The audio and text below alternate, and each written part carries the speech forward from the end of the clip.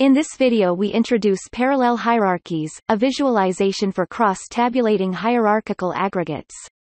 We demonstrate its visual representation and interactive use with a 100K sample of the U.S. Census dataset from 1990.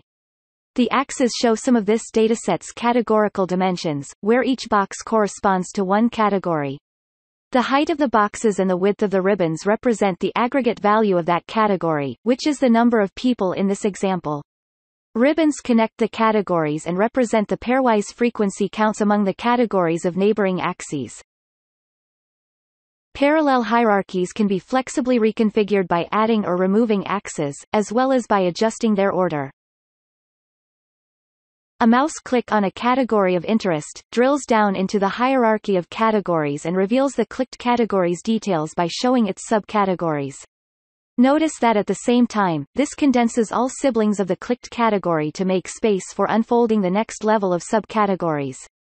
Also, for a roll-up back to a higher aggregation level, the user can click on one of the ancestral categories to make it the active category again. The Optimize Intersections functionality is provided to minimize ribbon intersections, and thus generates a clearer view of the data. However, the categories can be also ordered alphabetically or by aggregate value.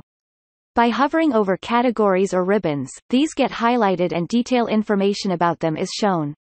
The highlighted data items are further propagated across axes, so that their spread across the whole view can be observed. In addition, the column chart at the top of the visualization gives an indication how much of the overall data set is currently visible.